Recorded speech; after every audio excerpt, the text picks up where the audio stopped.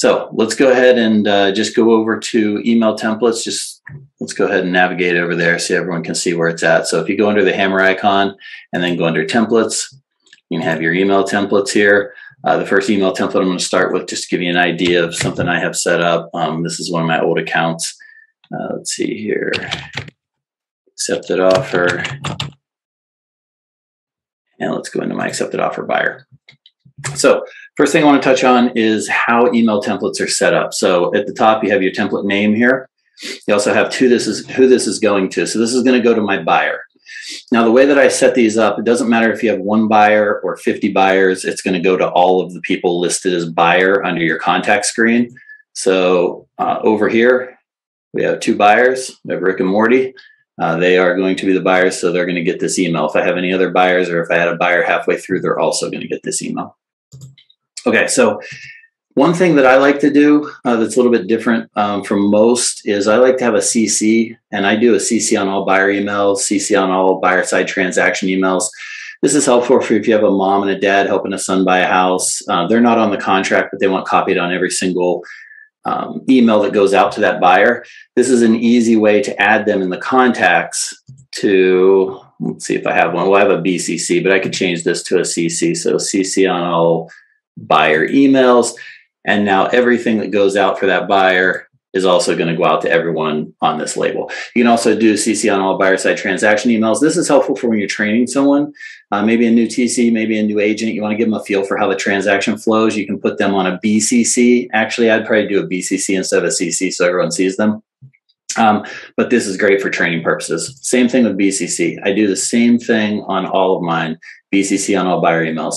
Also helpful for if you're in an escrow state, the escrow officer says I have 5 assistants that you need copy on everything, then this would be to the escrow officer. The CC would be CC on all escrow emails, and you can put all 5 assistants on there. You never have to remember for the rest of the transaction that you have to copy those people. Now, you can do it with lenders too, lender assistants, lender processors, people like that. You can also do it in an attorney state if they have paralegals working on the file or something like that. You can kind of tie it all up so you don't have to remember things throughout the transaction. Okay, so that is the contacts. I always put accepted offer on my accepted offer emails, and then the contract title, which is the full address. So contract title is the full address, including zip code. Property address is just going to be like 123 Main Street. Okay, so let's start in the body here. In the body of the email, I have congratulations, the contract was accepted by all parties on, and then I have a merge field here. The merge field is the contract delivery date. So in Arizona, the delivery date holds over the actual signing date. So if everyone signs it on Tuesday and I don't receive it till Wednesday, then the delivery date is actually going to be the day that we calculate our dates off of in Arizona. Yours is probably different, so you can adjust as necessary. Now I also have a smart block in here, and we're going to go over smart blocks in a little bit here, but I have a smart block for if the delivery date is different from the contract date. A lot of agents in our state don't know that rule, so I have a little blurb in here, a little couple sentences just to explain that, hey, the delivery date was different from the contract date. We're going to calculate the dates from the delivery date just to get everyone on the same page right up front, and there's no, get halfway through the transaction and have these issues. So second paragraph, I want to take a minute to introduce myself. My name is buyer transaction coordinator, full name. I'm the transaction coordinator for this agent. I have a smart block here to dump in the co-agent if there's a co-agent on the file. Just some niceties around here. And then when we get down to this paragraph, we've sent all fully signed documents to your escrow agent. And then there's a smart block here for the words and lender. These are only going to come in if the financing type is not equal to seller financing, it's not equal to cash, and the lender exists in the property. Then we're going to go ahead and say the words and lender. And you'll notice you can't see it here, but there is a space before the word and that's because this sentence, the period, is right up against this escrow agent. And so if I insert something here, I'm going to have a space before the and, or else it's going to say agent and all in one word. So just make sure you pay attention to that formatting as you go through. So this is going to say escrow agent and lender, and then it'll pop that period. It'll just push it out to the end of this smart block to the words and lender, period. And then we come down here. Now you can do bullet points. You can do a lot of different things. The thing that you don't want to do is a lot of stylizing. If possible, I leave everything in the template format, Arial. And then we do bold, we do highlights, we do red a little bit, but we don't get over excessive on it. The one thing that can screw up your smart blocks is if you try to stylize the actual double curly brackets, smart block name, double curly brackets. When you start stylizing this, the back end of the system doesn't understand what you're trying to do, and sometimes it will miss us popping in a smart block. So if at all possible, keep all the formatting off of your email and do very minimal formatting. Also, when you bring in new emails, if you're copying and pasting from another system, you're going to want to clean them. So you can come up here to the text cleaner, clean those, and then reformat those in our system so that they work properly. 99.9% of the people that say their smart blocks aren't working right is because they copied from Microsoft or some other program and tried to paste them in here without cleaning the text. So just a little note there. Okay. Okay, so we're going to come back in here and do smart blocks and merge fields in a second here. I just kind of want to give you a little primer on that. Down here at the bottom, you have your contact roles. So, or I'm sorry, your file roles. So your file roles are how to tell the system what this document is. So if it's an addendum, I need to tell it it's an addendum. If it's counteroffer, I need to tell it it's a counteroffer. If it's a contract, same thing. So these are all the possible things that could come into this email. Now, as a reminder, this is to my buyer. This is an accepted offer buyer email. So this is congratulations, you went under contract. Here are all the documents for your records. Now, these are automatically going to attach if they exist in your documents tab in the transaction. So what I do is typically 99% of our contracts only have 4 or less counteroffers. So I only put 4 in here. My TCs know if there's a 5th one or a 6th one that they're going to have to add those manually. That rarely happens. And then sometimes there's an addendum. A lot of agents write their contracts wrong and they put an addendum in this first part, which we shouldn't. We should put it all in the counteroffer, but it's in there as kind of a fail-safe. I have the contract here. Now, when I do the contracts, when I put in my file rules, I put suffix on them. So I put BS for buyer sign, SS for seller sign, FE for fully executed, AS for agent sign, LS for lender sign. You know, I have a whole gamut of those. And this keeps it very organized because when I send these automated emails or task triggers or property triggers or intake triggers, all these different things, I want to know exactly what that document is. So if I download into the system something with a BS for buyer signed, I may have it automatically attached to an email going back out to the seller to tell the seller, hey, we signed it, now it's your turn. If it's a seller sign in reverse order, I may send it to the buyer, we signed it, now it's your turn. If it's fully executed, it's more of, hey, this is the fully executed agreement that you want to keep for your records. So I want to know in each email which one I'm attaching here, and that's why I think it's a lot easier to add this suffix onto your file role. So. Okay, so you have some options here. When you attach it, you can attach all of them that match the file role. You can do the newest. You can do the oldest.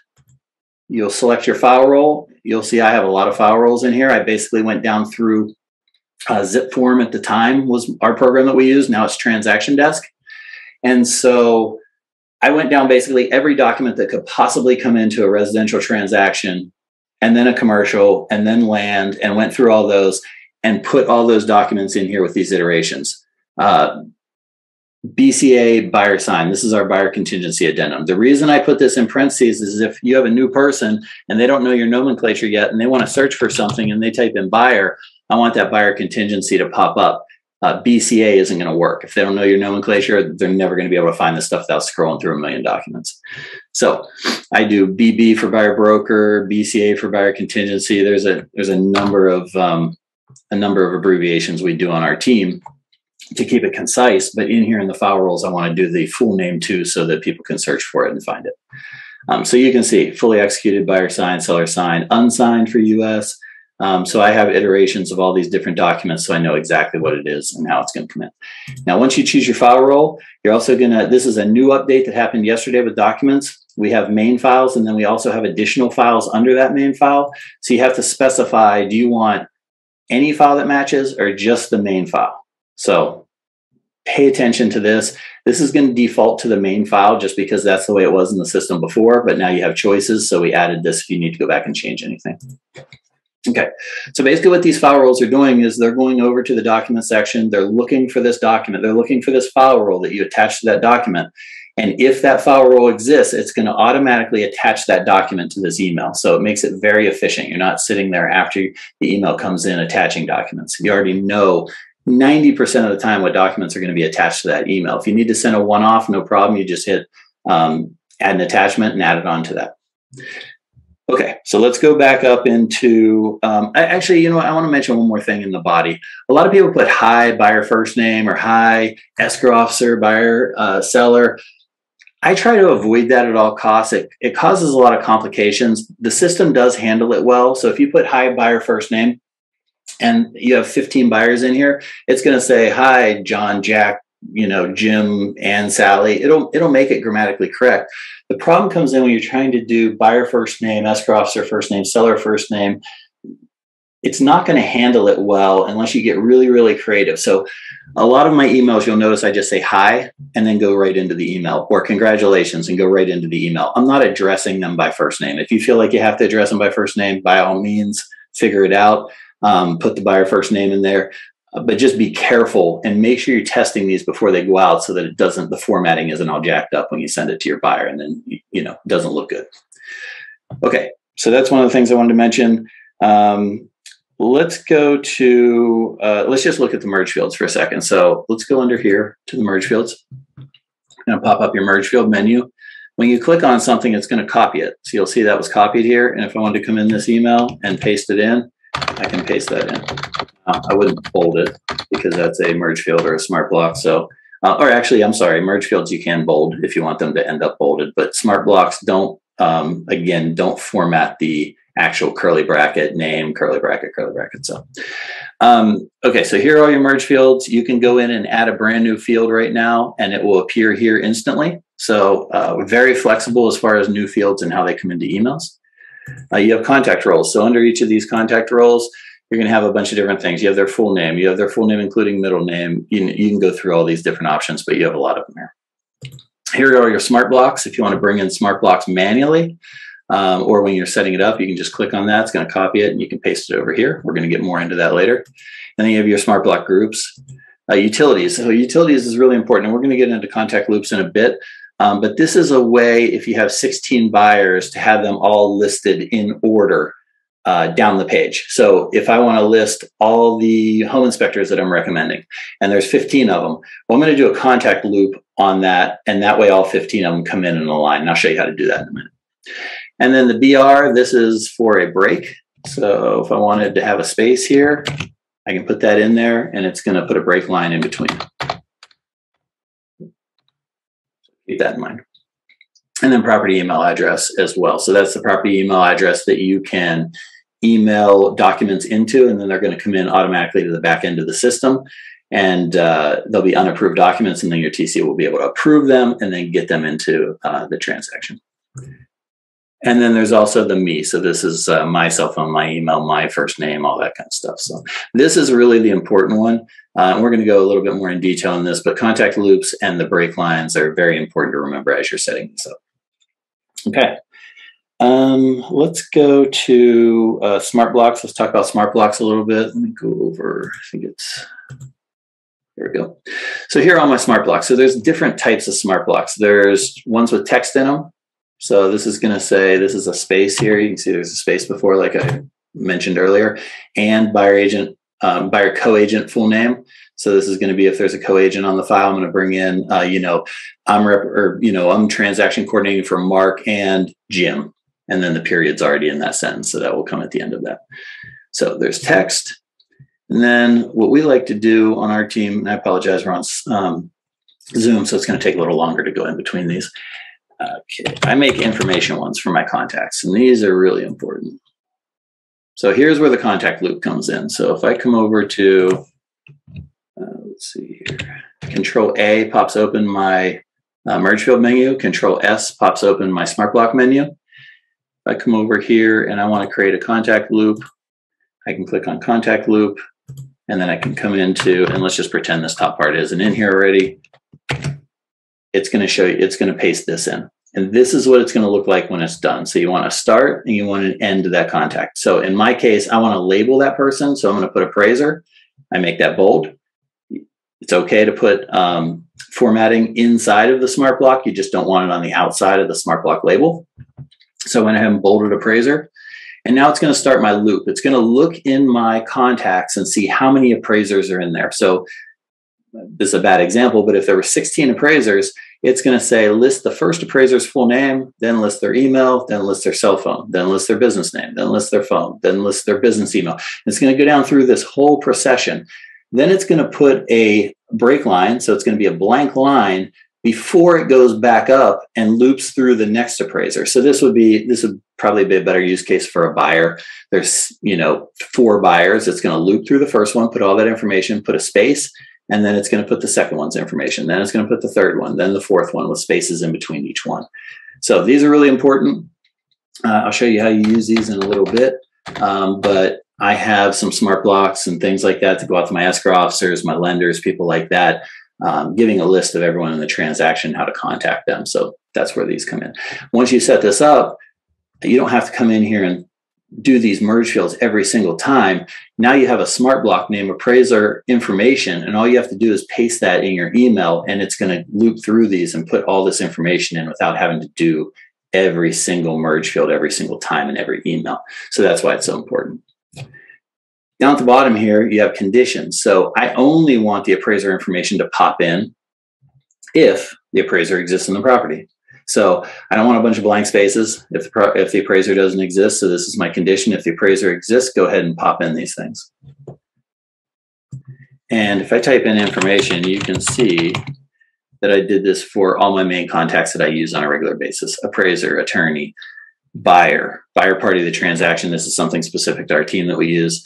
Buyer's agent, buyer co-agent. You can see all the information ones. So every single contact that I typically use, I'll go ahead and make an information line for it because I don't want to have to go through and do this on a manual basis when I'm creating these. Okay. So let's take a look at these options here. So this is to turn on the smart block. And then this one is going to be in line. So let me pop back over to the email here. Or actually, let me pop over to this one.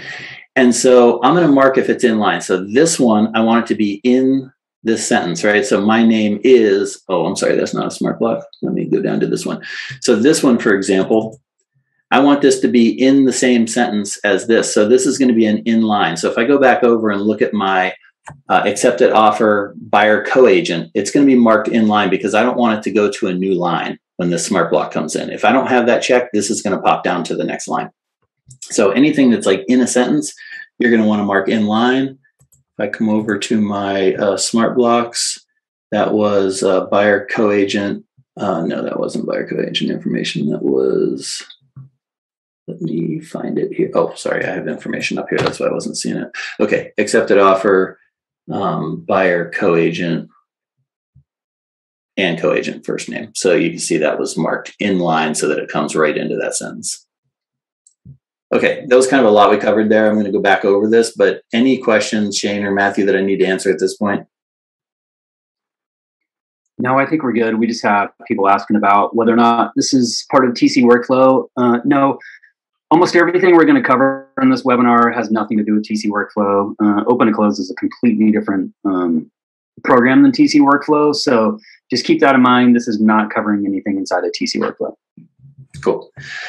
Okay, so if you want to add a new smart block, if you have an idea of something you want to add, you can type in the smart block name, and then this is going to be the merge field. So the merge field, you can see the example here. Let's just say it's you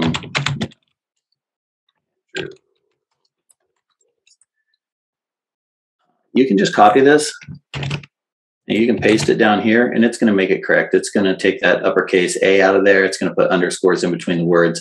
This is the format you need before you add it. So let me go ahead and add this. And it's going to open it up, and now I can go ahead and do whatever I need to do inside of here. Let me close that out. Let me close it out. Okay, so let's go through an example a little bit more in detail now, and I'll show you some of these. I am going to go ahead and apply. Let me close this. And we'll go over to the email. So let me go to the buyer email first. Okay, so here's my buyer email. We're going to come down here. And now to be able to see these, if you wanted to see one of these smart blocks, all you have to do is double click on this and then hit the smart block so you're not having to bounce back and forth between the screens. This SB is for smart block. So if I open this up, you can see exactly what the smart block is and what the conditions are. So if the financing type is not equal to seller financing or cash, I want to go ahead and insert my smart block about contacting your lender. So contact your lender for loan instructions. It gives them a little blurb about what they need to do. This only comes in. So if it's cash, this isn't going to come in. It's going to strip this 3 out and it's going to make this 1, 2. And then this is now going to be number 3. So let me show you an example of that. Let's see here, 1, 2, 3, 4. So there's 4 in there. Let me go over to the actual emails. So Andrew, one thing that maybe isn't clear on this, smart blocks are, so Tammy's asking, having a difficult time following, do you create a smart block first or separate, or do you create it in the email? So the answer to that is you have templates, you have email templates. And so your email templates can be just plain words inside of the template. So go over a template really quick. Yeah. So just click on any of those. Yeah, so imagine this template just says hello world on it. There's no text in there. You can have email templates that are as simple as just like plain text with no merge fields or anything. On that first line there, he's got a merge field, which is contract delivery date, which that is a field inside of the system that will inject that field value from a contract inside of here.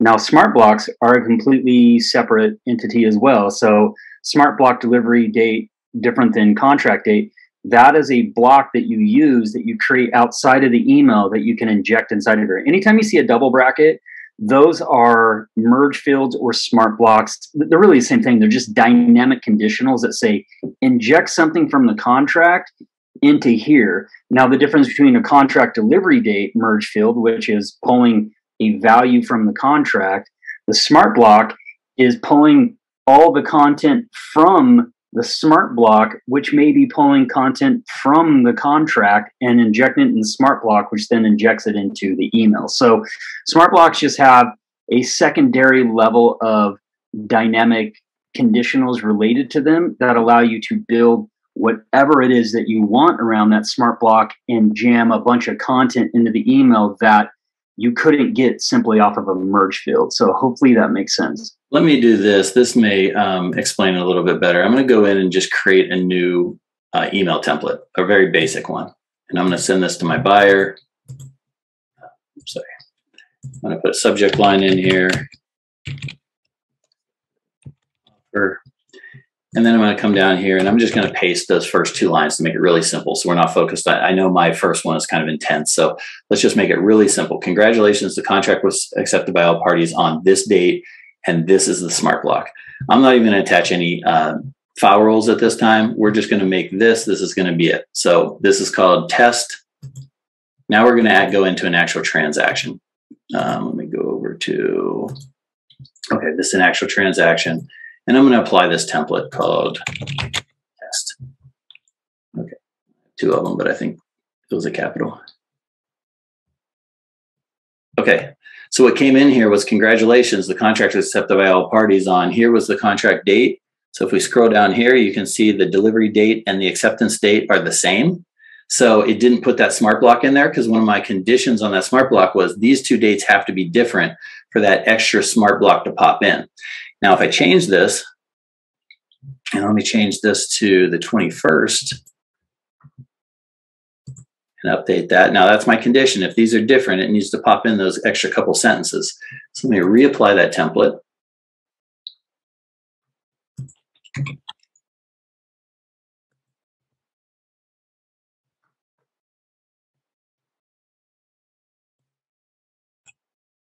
Now you notice that smart block came in. Because these dates are different, which was my condition, congratulations, party was accepted on 9/21 because that's my delivery date.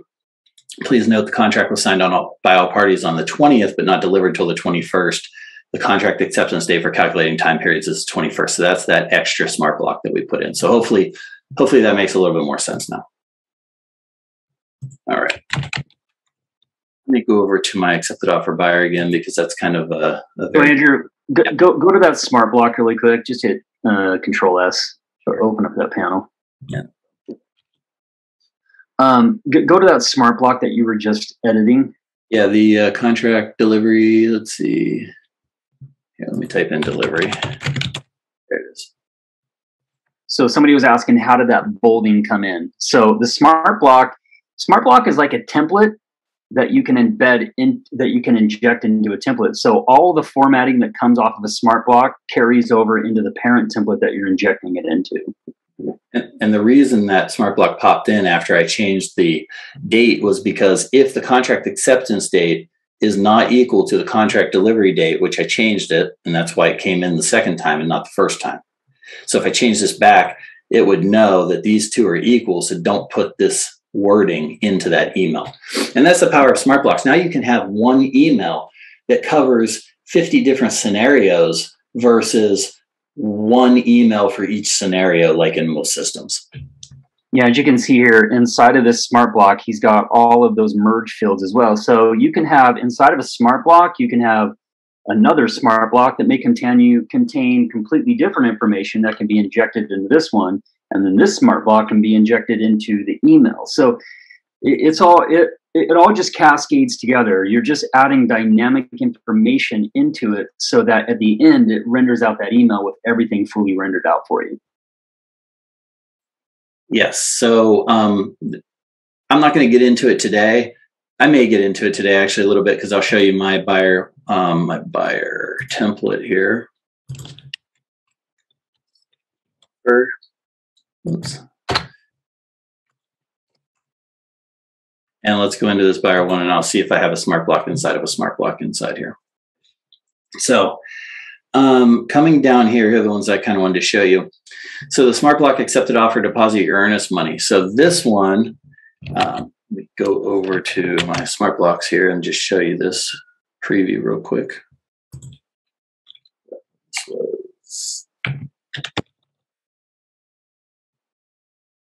Actually, we'll just do schedule inspection since it's right here.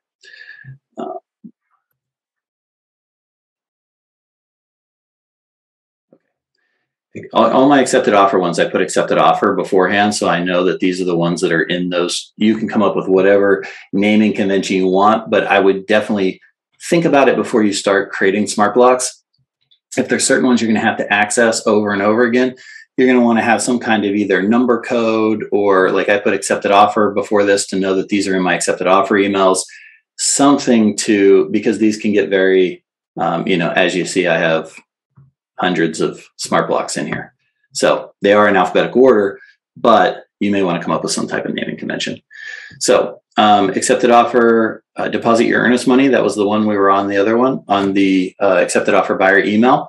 Now this is a bullet point. In my email, I have a bullet point number 1, and then I have this smart block. So it can handle bullet points. It'll strip out the number on the bullet point if it's not true. Please deposit your earnest money with escrow agent business name. So this may be like Fidelity Title, Chicago Title, whatever. Here, there's another smart block inside of this smart block with the earnest money due date. So let me pop over to that real quick and show you what that is. Due date. So I can have this smart block inside of another smart block, and that would say your earnest money is due by, and it's going to pull that merge field for the earnest money due date. So you can see that I do have a couple with smart blocks inside of smart blocks. But let's go back over to that deposit your earnest money one again. Okay, so deposit your earnest money with Fidelity Title. Here's the due date is this. This is that smart block for the escrow agent information that I showed you, the loops. If for some odd reason there was 2 escrow agents, they would be listed here.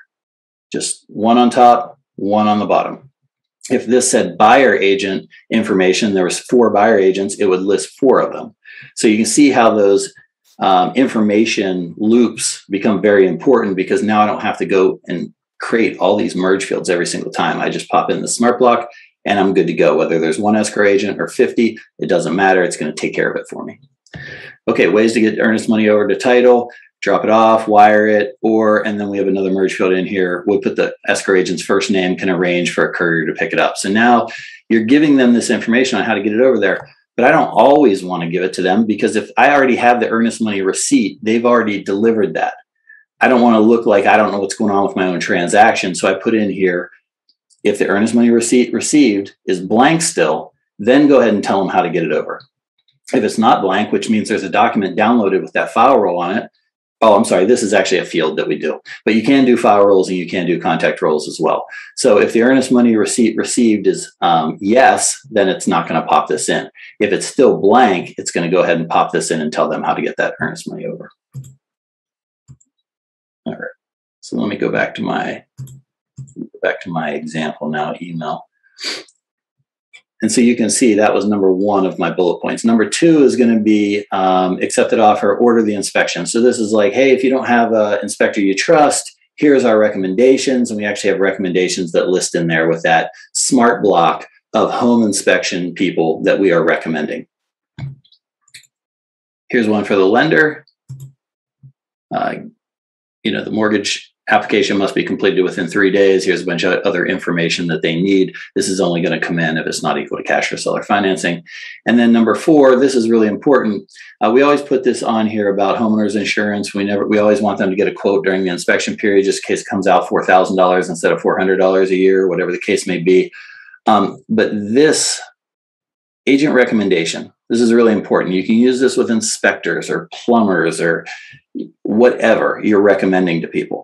And if when they're filling out the intake form, the agent's filling out the intake form or the transaction coordinator's filling out the intake form, they can put all the people that they want to recommend. This isn't the inspector that actually did the job. These are the recommendations up front. So let's say this agent likes to have 5 recommendations. As long as they go over and submit these. So in this case, I have Bob Vila. He's one of my home inspectors I'm going to recommend. And I have Ty Pennington. He's my other one that I'm going to recommend. So in this case, it's 2. Now, when I go over to, I'm sorry, I forget what tab I'm on. When I go over here, what it's going to do is because I have 2 recommendations in here, it's going to list their full information twice. And I'm going to show you that in an example here. We're going to go over to an actual email template.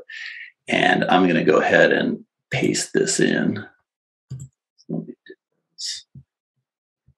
me go over to my transaction here.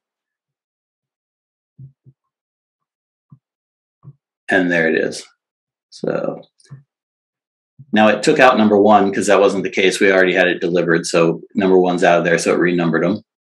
This one was the home inspection. Order your home inspection, any other inspections. This is not required, but we highly recommend it. You have a 10-day inspection period. Your inspection period begins on this was a merge field. Please feel free to choose any inspection company you wish. Below is a recommendation for a home inspector from, and this is the buyer agent's name, Mayor Adam. So under here, it's going to list Bob Vila. I don't have a break line, obviously, in my smart block. I should. I'll go back and change that so that there's a space in between Bob Vila and Ty Pennington. And so it's just listing their information right down. And then it goes into right to the rest of the smart block there. So you can see how that's an advantage, especially if you have 50 agents on your team, or say you're a TC company, you're working with 500 different agents, and they all have different recommendations. All you have to do is create one template email with that smart block in it for the recommendation. And now whoever they recommend on that intake form is going to pop in automatically. So you're not messing around with, hey, if you guys want a recommendation, put it on the intake form. It'll automatically come into your emails, and now you don't have to worry about it. So as you can see, this is going to the buyer. So Rick and Morty are the buyers. It's also going to that CC on all buyer emails, which I showed you. So Bob Barker was the CC on all. Let me scroll up here. So here you go. Bob Barker is the CC on all buyer emails. So he was automatically CC'd on this, and the 2 buyers came in on the 2 line. And then down here, getting quotes on homeowners insurance, which I just showed you. They did have a homeowners insurance recommendation over in the contacts, and that was Michael Jordan. And so when you come over here, because I have that in the contacts already, it popped in Jumpman Insurance and has all Michael Jordan's information here for them to contact if they need to. All right. So now the last thing I want to touch on before we get into questions is smart groups. Smart groups are a little bit advanced, so definitely get comfortable with smart blocks before you go into smart groups, but smart groups can be very powerful. So if you go over to edit groups, this button right here, it's going to take you to a separate menu, and you can stick in. So this is a smart group I have. This is for the escrow agent. When I send over my initial email to the escrow agent, it's going to have a list of all the parties involved in the transaction. Now, I don't need a condition on this because I know there's going to be at least one party in the transaction that I send over to that escrow agent.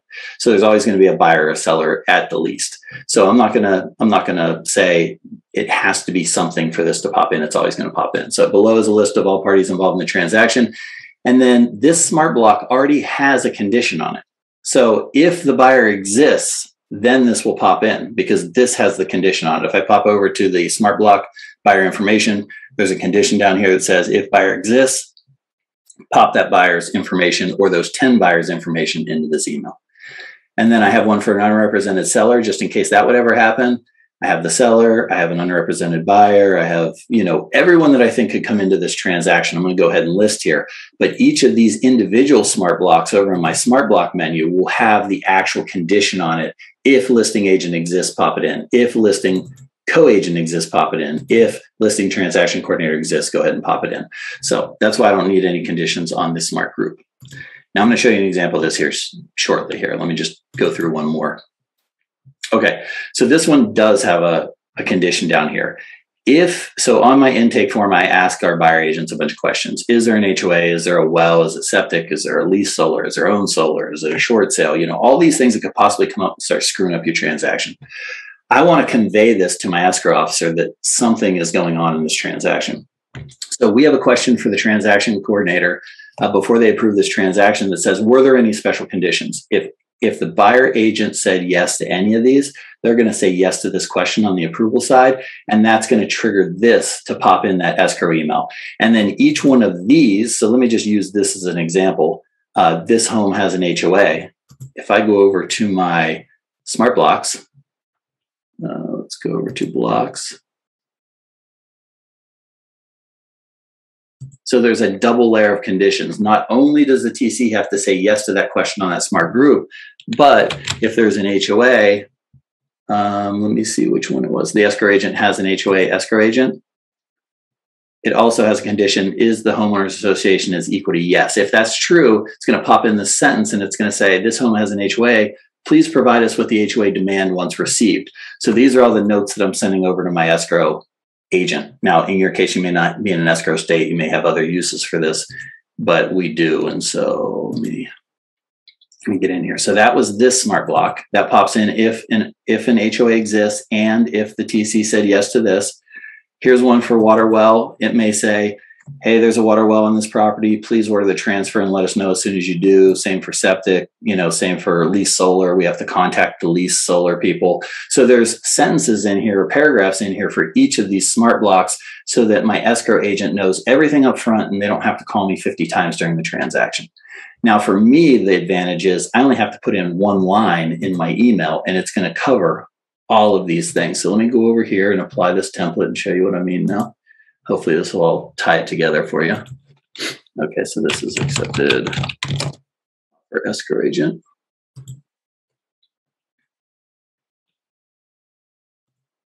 So instead of typing those 50 lines of different things that I had in there, you'll see in my email that I only have 2 lines for those smart block groups.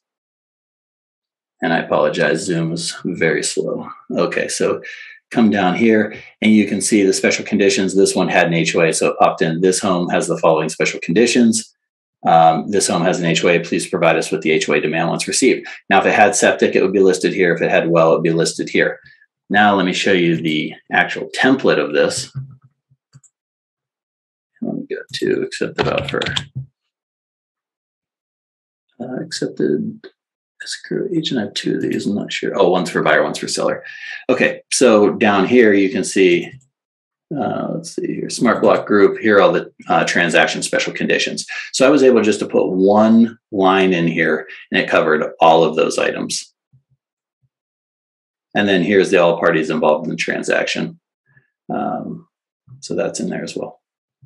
Okay, let's open it up for questions. I know that's a lot of information, so I'm sure there's going to be a lot of questions on how to set these up. Hey, will you do one thing? Will you go into an email? Sure. Yeah, so we had a question here about attaching documents. Well, I'm not sure how much further you're going to go down this, but if you go to the bottom of this template. Let me go in seller because there's less my buyer. There's a lot of options, so it gets a little confusing. Yeah, so not that, but the next one down where it says attach file file storage. No, keep going. Oh, file storage, yeah. So if you need to add a global document, say you have a utility list or a recommendation list, you can store files over inside of the file storage, which is on the left-hand panel over there. And then you can attach those to this email template. And so anytime you generate this email, it's going to go ahead and grab whatever document you've stored inside of file storage. I don't want to add this, but this is how you do it. You just start typing the document name, and then it pulls up, and you can see if there's a bunch of them in here. Path to closing. This explains to the buyer, like, you know, on a finance deal, how this deal is going to go. I always attach that to an email like one day after the escrow is deposited. So you could do this for utility forms. You could do this for seller disclosures that they need to fill out by hand. Anything that really you're sending to them that they're going to fill out for you that doesn't change, go ahead and put those in the file storage, and you're able to stick these in your templates as well. Now, if it does change, the cool thing is if you have, you know, all these transactions going on, all you have to do is go over to file storage, and you can delete it out and replace it with the new one. And then all future transactions will automatically attach this new document that came in, not the old one. So yeah, huge advantage there. While you guys are formulating some questions, if you have any, let me go over to the seller template so I can show you the difference. So in here, instead of buyer, it's check seller. Same thing on the CC line. I'm going to send it to anyone that is CC on all seller emails or seller CC on all seller side transaction emails. Same thing with BCC. It is going to BCC on all seller emails or BCC on all seller side transaction emails. Same concept in here. All this was kind of the same. Down here is a little bit different, the things that we're requesting from them. And so we'll have smart blocks for things that may or may not come into the transaction. One thing to keep in mind, I did have a question on this, is that inside of a smart loop, a contact loop, you do not want to put merge fields. You want to put contact information only. So you would only, inside of a smart loop for a contact, use contact information. Don't try and put smart blocks or anything inside that. It just needs to be contact information. Yeah, good point. Good point. Here's a question. Is there one smart block type that you would recommend starting with? Yeah, I would just, regular text stuff well, contact loops and regular text, just easy. Here, let me just go over here and let me give you a couple examples, and maybe this will help you guys. Because so if I go over to my smart blocks, let me just click on a couple of these, and appraisal attached. I'm not even sure what email this goes. Please see the attached appraisal. So if there's an appraiser, or if the appraisal is below the purchase price, then it's going to put this wording in here and probably attach it to that specific email. So you can really use these for any situation. It's really how we went about it. Best practice is kind of get your emails in here without smart blocks and have your TCs work the transaction. Anything that they have to go and type in manually after it pops up and says, hey, this is ready to go, and you're like, oh, I need to add this line, that should be a smart block. So let's just pretend that they had to add in the words. Let me come down here and find one. Okay, so this one said appraisal conditions, you know, blah, blah, blah. If I had to go in and type this, then I need to create a smart block for it. And then I need to determine when it comes in. When the appraisal conditions is equal to yes, or appraisal conditions description is not blank. So if these two are true, then I want this to come in. And that's kind of how we did it. We had our TCs just keep a steno pad next to them.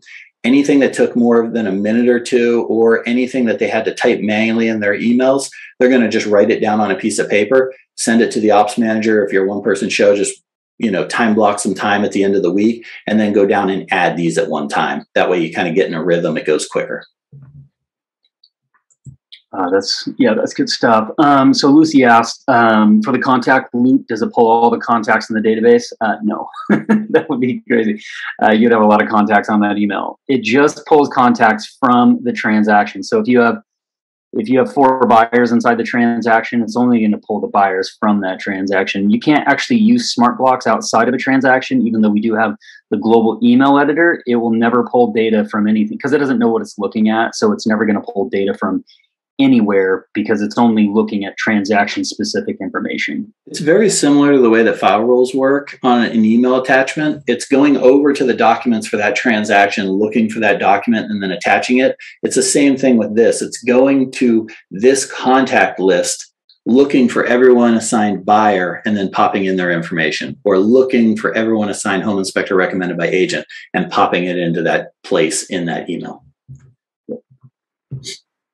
All right, let me go back. I'm going to find my screen where I had my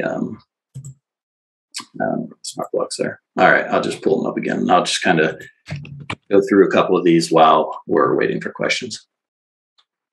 Oh, here's a good one. So Kylie has asked, if the template font sizes are not the same, will it be send out all skiwampy? It's a good word. How do we make sure all of them are the same font style? So number one, we highly recommend that you clean all your content before you paste it in here. So we have that text cleaner, or you can click the TX button on side of the email.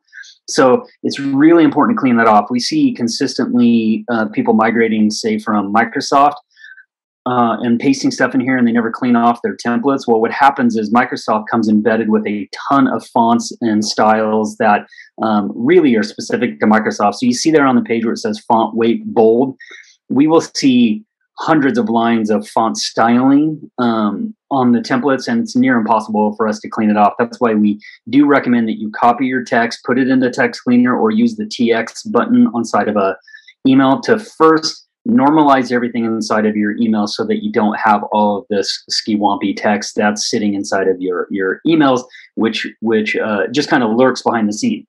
Now, the second thing is that once you have that set, and I'll be honest with you, I really recommend that you guys should choose our default font and font size. In the email, the more stylization that you put onto your emails, it makes it harder for our system to know what is to be replaced and what isn't to be replaced. So if you start adding a bunch of styling and configurations to it, it really messes with our algorithm to know, like, oh, you know what, this is a smart block that needs to be replaced in here, but it needs to strip out, say, this list item and inject itself in there. If you put a bunch of styling around all that, it breaks our system and we don't know how to read into your HTML code and know what to replace. So the second thing is just really make sure you limit the amount of styling if you're using dynamic conditional such as smart blocks and smart groups. You can obviously add styling, just don't go overboard with it or else you may break your templates. Yeah. Okay, the third thing is that if you're using smart blocks, you really want to limit how much styling you put on the smart block. Because again, the more styling you put on it, it's harder for us to know what is logical HTML and what is just stuff that we don't know how to parse out. Because I mean, you can get into the editor and you can edit anything you want on the templates.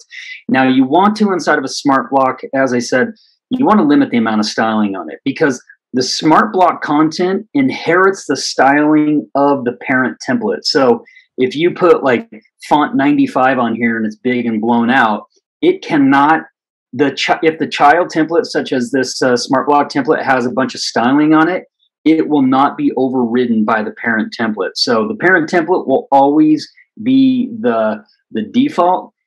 That's why you want to leave your smart block templates, just leave them plain text so that it can inherit the parent template. Yeah, definitely. And you saw, I don't know if it's still up. Let me hit this real quick. So it should really look like this.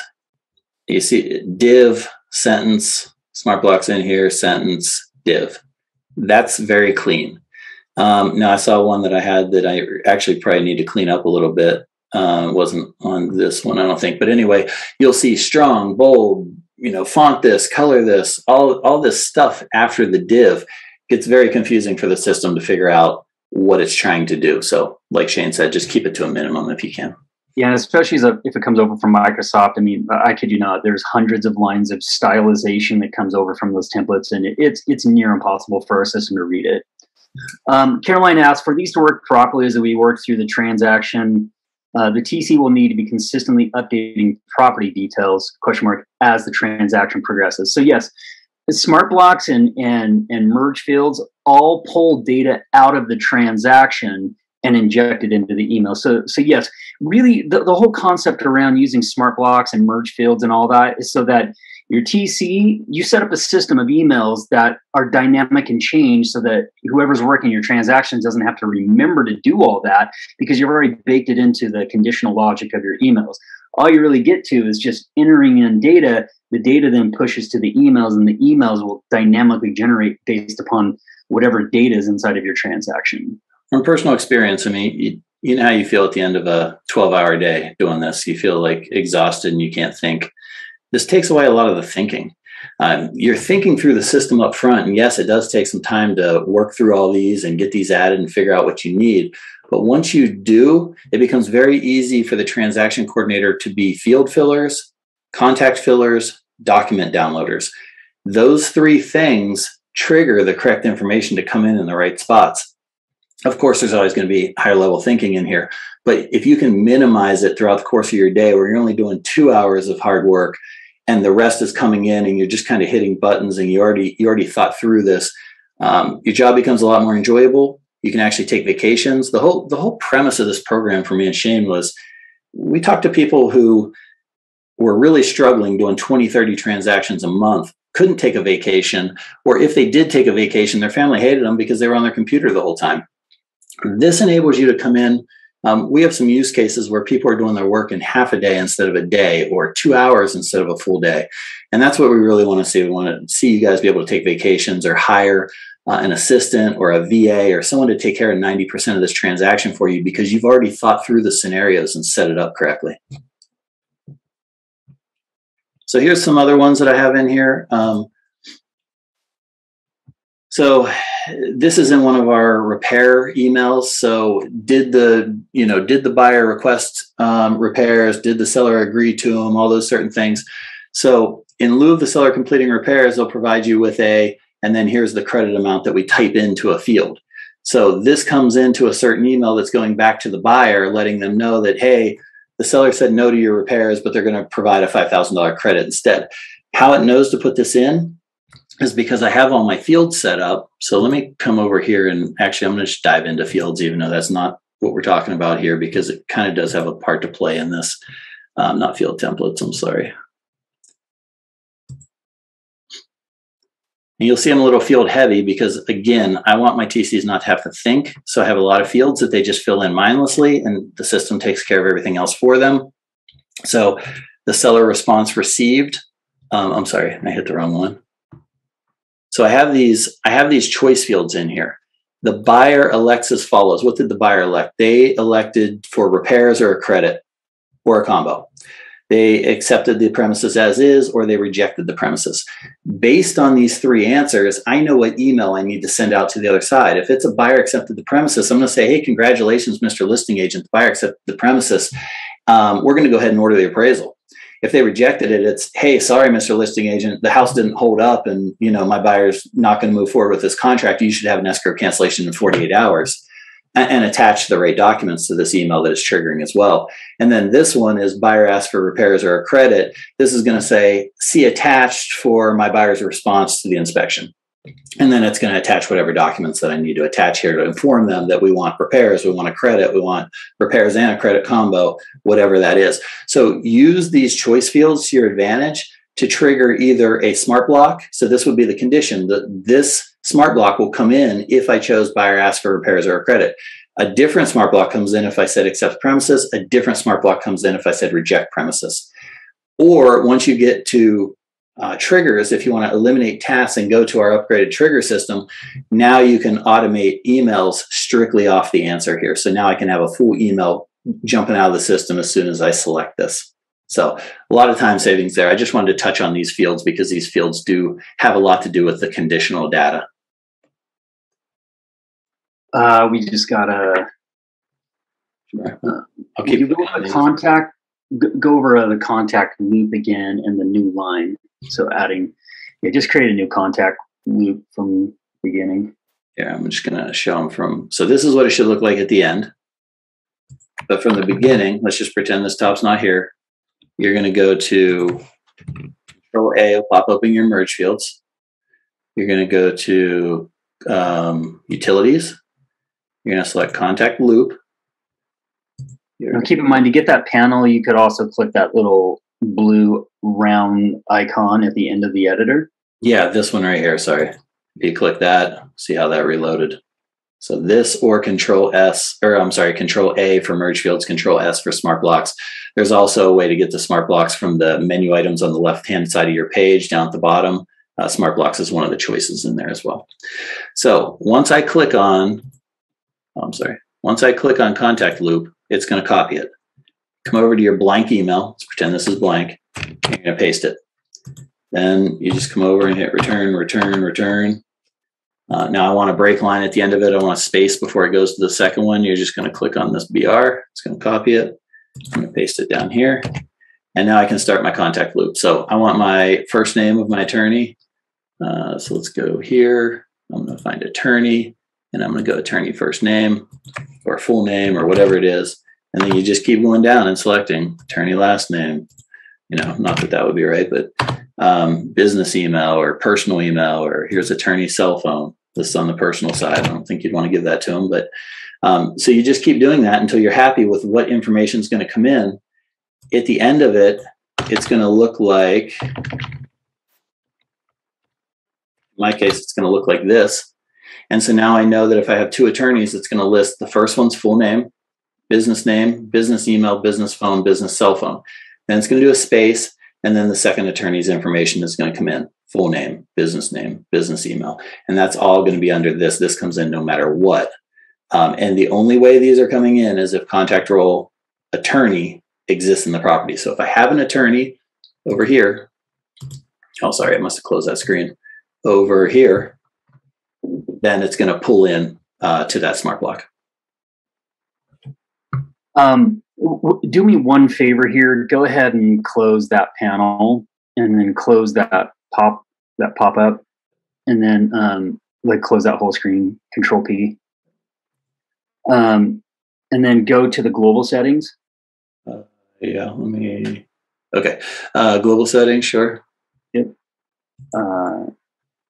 Okay, so when he was making that smart loop, I want you to click on defaults. At the bottom of this page here for your global settings, you have merge fields. So you noticed in his smart loop, it just said, you know, attorney cell phone. Well, it's going to be really hard to know that's attorney cell phone unless you either inside of that smart loop type in cell phone : but if you set this prepend phone and cell phone to your merge field, so you can automatically have that information prepend if you want that to be set in any merge field or any smart block. So I can't remember if this is turned off by default, but just know that like you don't have to put that in there. You can use this setting to do that for you automatically. Yeah.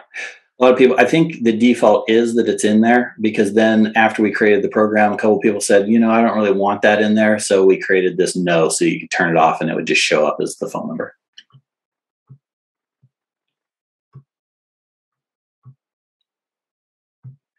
So here's a final walkthrough one that might come in if they want to rehire their inspector. You can rehire your inspector to re-inspect the repair items to make sure they've been completed, or you can check the repairs yourself. If you choose to rehire, blah, blah, blah, and it gives this. And then here is the actual homeowner, not the recommended by agent, but now they've already chosen the home inspector. They've done the inspection on the house, and that person is going to be in your contacts list as inspector, not inspector recommended by agent. And that person's name is going to pop in here, so they don't have to go look it up again. The only way that this is going to come in is if, or this whole block is going to come in if the homeowner exists in the property. So that's why it's a smart block, because maybe they chose not to have one. Maybe it was a cash deal, but now you can create emails that will cover cash deals and finance deals at the same time, or whatever. You're not having to create 5,000 template emails. Now maybe you only have 50 that kind of encompass everything with these smart blocks in them. I'm just going to scroll through these too, so you get some ideas from, maybe I won't go into everyone, but you can at least get some ideas of what I've created, and it may or may not make sense, but it may give you some ideas. Contingent sale people, that's always a good one. HOA demand fees. Here's how we do the dues and we do the frequency. So it might say $100 quarterly, you know, $500 yearly or whatever. Or paid by who, paid by the seller, paid by the buyer. So you can get pretty detailed with these. If homeowners association is equal to yes and the demand is not blank, then go ahead and pop this in. Those of you without HOAs, you're lucky. And get down here. See if there's any other interesting ones that are a little bit outside the box.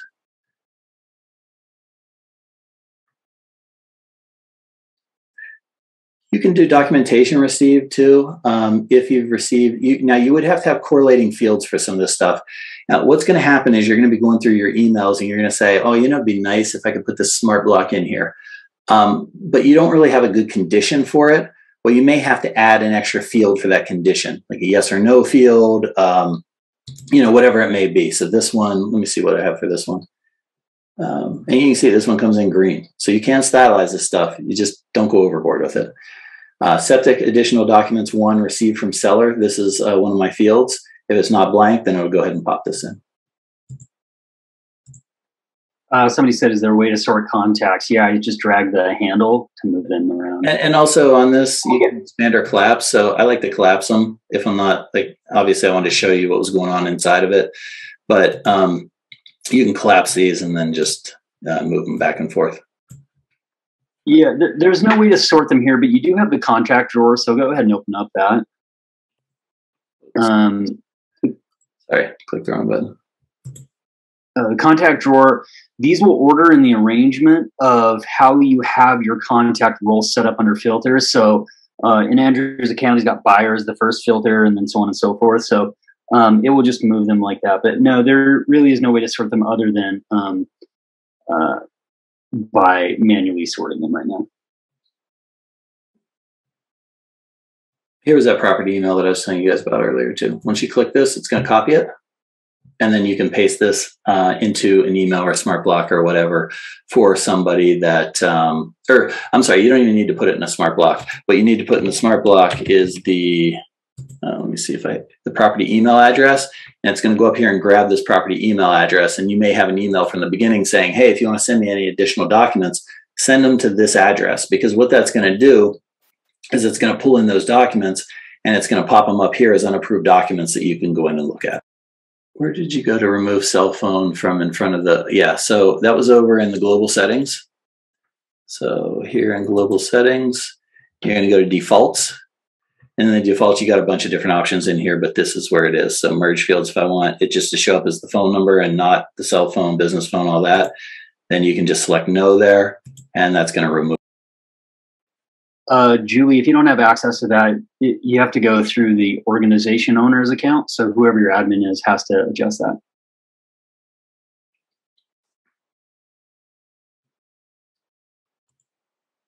Here's one sheet right here. We had to condense some of this because we were getting too many options with some of the upgrades that we're doing. One Sheets is over here now. Some of the other APIs that we're going to put in the system will be over here in the future. So you'll have all your choices in one little menu item here. Okay. Oh, hey, did you cover the inline option on smart blocks? I did. So just remember, guys, that in the inline is for on that same sentence line. If you want it on a new line, then you're going to turn this off.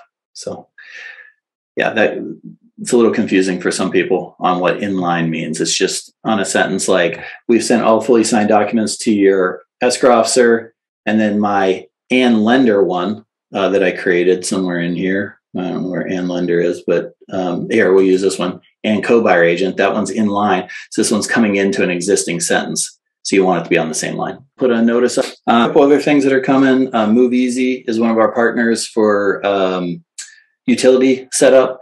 We're going to be installing Move Easy on the system very soon.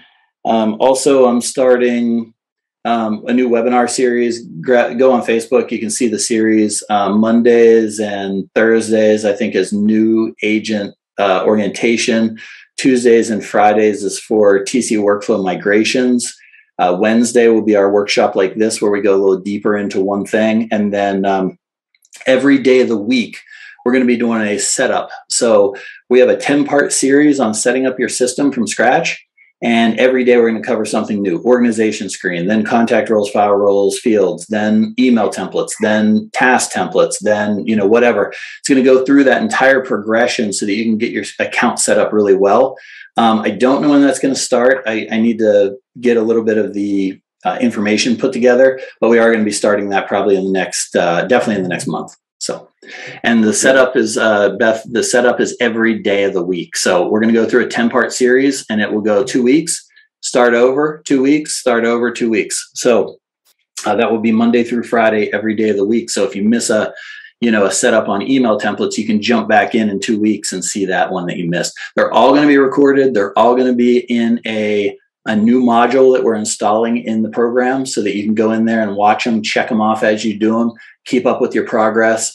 It's going to be great. The number one request we have is for onboarding help. And so we're really going to focus on that in the next 3 months or so. Yeah.